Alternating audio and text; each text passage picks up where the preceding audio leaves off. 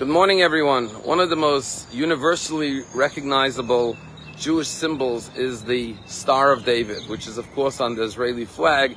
And most synagogues or Jewish institutions have a Magen David, a Star of David, somewhere or in multiple places. And many people wear the Star of David as a necklace.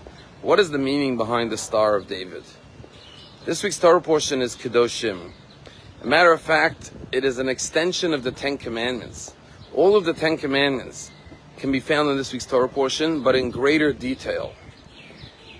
But the opening commandment says, "You shall be holy." And the question is, what does it mean to be holy? How can we, physical human beings, be holy? We usually think of God as being holy, but how can we be holy? And the answer in Judaism is surprising. In Judaism, it's not about isolating yourself from this world or being a recluse or detaching from the physical world. It's about bringing God into our day-to-day lives. And that's why most of the commandments in this week's Torah portion are about interactions, civil interactions, man and fellow man, justice in the courtroom, being honest, honoring your father and mother. Most of the commandments have to do with day-to-day life, not pertaining to prayer or a Torah study. Because holiness is when we bring God into our daily lives and elevate our lives to a higher plane. And that's why on Friday night we have Kiddush. Kiddush means holy. We sanctify the meal by declaring God as the creator of heaven and earth and resting on the seventh day of Shabbat. Shabbat, when we go to the synagogue, we don't have lunch, we have Kiddush, holiness. Any physical activity like eating or drinking can be elevated through a higher spiritual consciousness. And that's what it means to be holy. Every day, live with that spiritual connection to God. And that's what the Magen David is all about. You see, the Star of David is two inverted triangles, one pointing heavenward and one pointing earthbound. And the two of them coming together, and the Star of David represents the mission of the Jew in this world, to point an arrow towards heaven, to elevate this world and all of our mundane activities to a higher meaning and a higher purpose and consciousness. And then to the second arrow from heaven down to earth, to draw down a slice of heaven on earth. The Star of David is the marrying, the kissing, the merging of heaven and earth in our day-to-day lives through acts of goodness, kindness, righteousness, spirituality, faith, and connection to God. Every activity can be elevated. On October 7th, tragically, so many innocent people were killed, men, women, and children. And many of them were heroic in their efforts to save lives. But the most fascinating story that I heard, perhaps, is about an 85-year-old man whose name was Shlomo Ron.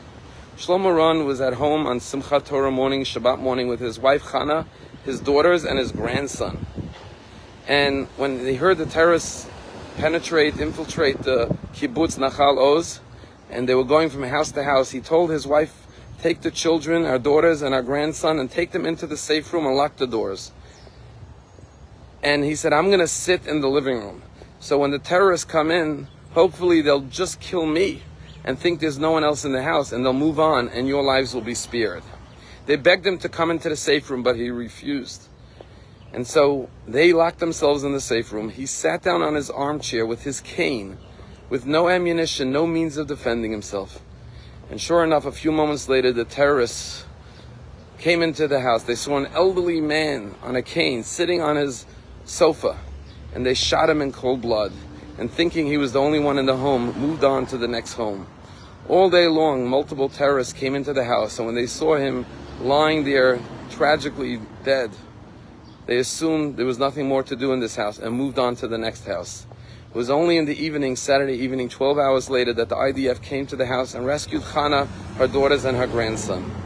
And this entire family says, our grandfather, our father, my husband saved this entire family.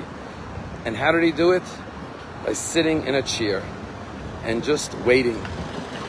The most passive action, just sitting in a chair, to be the greatest act of Kiddush Hashem, of self-sacrifice, of heroism, of sanctification of God's name, to selflessly submit and surrender your life out of love for your family. His heroism continues to inspire all of us, not, God forbid, to ever have to die in sanctification and holiness, but to live every moment, whether we're sitting on a couch, whether we're walking in the street, whether we're having a conversation, as it says in the Shema, you shall love the Lord your God and meditate on the words of Torah when you're sitting in your house, when you're going on the way, when you lie down, and when you wake up in the morning. Every moment of our lives could be elevated for a higher meaning, a higher purpose, a connection, a merging of heaven and earth. Have a wonderful day.